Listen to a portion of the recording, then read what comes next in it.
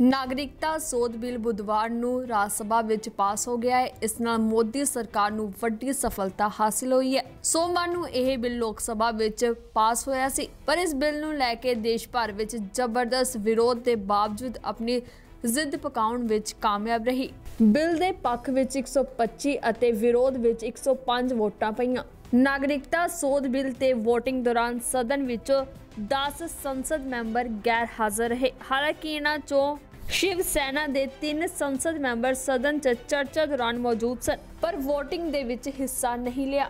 Voting तो पहला राज सभा च 6 घंटे बहस चली। बिल दे बहस का जवाब दिंदे गृह मंत्री अमित शाह ने भरोसा दिता है कि इस बिल दे मुसलमानां नूं घबराउण दी लोड़ नहीं है। एक बहुत बड़ी भ्रांति फैलाई जा रही कि बिल माइनॉरिटी के खिलाफ, ये बिल विशेषकर मुस्लिम समुदाय के खिलाफ। मान्यवर, मैं पूछना चाहता हूं, जो इस देश के मुसलमान है, इसके लिए इस देश के अंदर कोई चर्चा का, कोई चिंता का सवाल ही नहीं है। वो नागरिक है, रहेंगे, उनको कोई प्रताड़ित नहीं।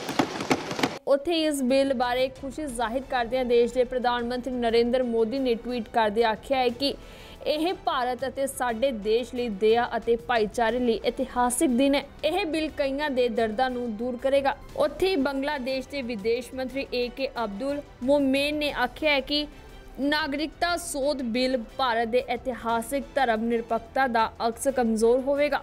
उन्होंने अपने देश च धार्मिक घट गिनती भाईचारिਆਂ ਨੂੰ ਸਤਾਏ ਜਾਣ ਤੇ ਦੇਸ਼ਾਂ ਦਾ ਵੀ ਖੰਡਨ ਕੀਤਾ। ਜ਼ਿਕਰਯੋਗ ਹੈ ਕਿ ਨਾਗਰਿਕਤਾ ਬਿੱਲ 'ਚ 31 ਦਸੰਬਰ 2014 ਤੱਕ ਭਾਰਤ 'ਚ ਬੰਗਲਾਦੇਸ਼, ਅਫਗਾਨਿਸਤਾਨ ਅਤੇ ਪਾਕਿਸਤਾਨ ਤੋਂ ਧਾਰਮਿਕ ਆਧਾਰ ਤੇ ਸਤਾਏ ਜਾਣ ਵਾਲੇ ਆਏ ਹਿੰਦੂ, ਸਿੱਖ, ਬੌਧ, ਪਾਰਸੀ ਅਤੇ ਈਸਾਈ ਭਾਈਚਾਰੇ ਨੂੰ ਭਾਰਤੀ ਨਾਗਰਿਕਤਾ ਦੇਣ ਦਾ ਪ੍ਰਾਵਧਾਨ ਹੈ।